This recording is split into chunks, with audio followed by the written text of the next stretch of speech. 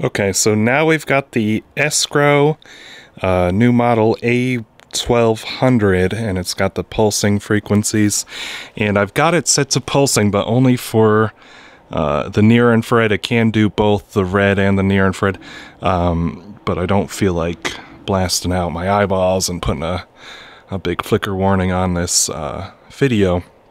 So we're just looking at the near infrared, and we can get the whole waveform from it. What we can do is we hook up the Radix loop-in meter to the computer, and actually there's some software that gives us like a whole oscilloscope type reading for it, which is really handy. It gives you a lot of data. You know, you can see this wave moving through. That's the kind of flicker wave or pulse wave, but you can see it's not a perfect square wave, because, you know, they're dealing with drivers and electronics, and I think this is why a lot of people say that LEDs, you can't really do a true pulse, because, you know, like a laser, you can do like a nice crisp square wave, but a lot of these waves I'm seeing are very weird, you know, like jagged kind of ups and downs. So you kind of, you know, and again, that's the on period where it's at 100%, and then it does some weird little drop here, and then it goes to 0 and then back up. So that's the wave we're seeing in real time, and then we're trying to verify the frequency. The percentage is like, you know, over 100%, because it's, you know, it's fully on and off. You can see it drops to 0. So, you know, it's kind of like flicker, and that's why you can measure it with a flicker meter. And the frequency, it says it's about 8, which is a problem. I gotta see if are we focused. Which is a problem, because I have this set to 10. So, you know, they have different modes, 10, 20, 40, and 10, according to my measurement, was 8. Because I already noticed when I had it, I thought I had it at 40 when I was measuring earlier, and I was getting like 30 on the Hopo color, and yeah, this is saying it's 31. So even though this says it's 40, 20, 40. So we set it to 40 hertz. But again, just like anything else, you have to verify that what you set on the device, you have to verify it's actually being output properly, like how much intensity you're getting, what wavelengths are you getting. You know, this is just another parameter they're going to have to measure and make sure they get it right.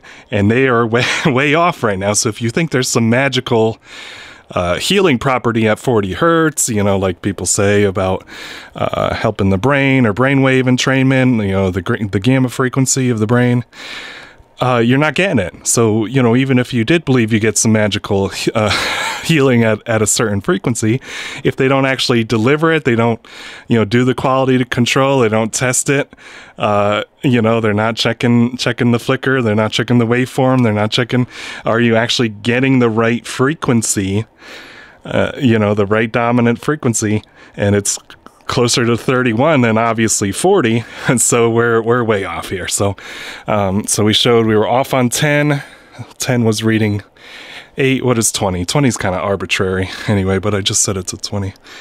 And what do we get when we think we're at 20? It says 15, so it's a little bit under every time. Can you see that? 15.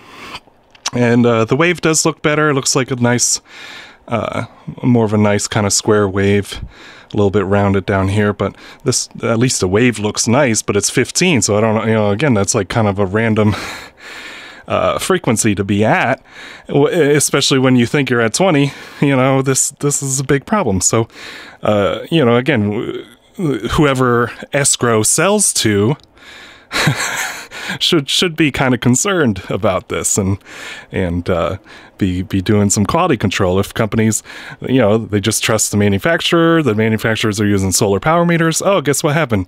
Everyone had the wrong measurements for intensity, and now it's a big cover up.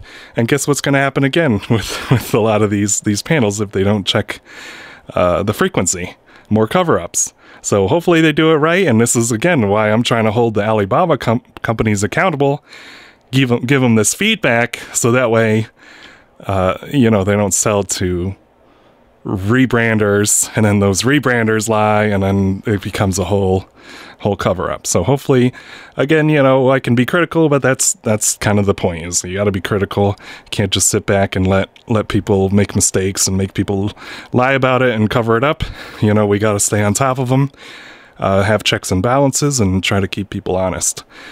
So anyway, you know, it pulses, but at the wrong frequency. So, you know, again, it's arbitrary anyway, in my mind. You're just kind of cutting the intensity in half.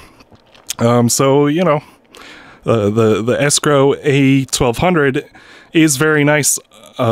Everything else about it, it's got the lowest price of all these panels, so it's got a really good price. Just the pulsing's kind of messed up right now. So thanks for tuning in. This was another quick short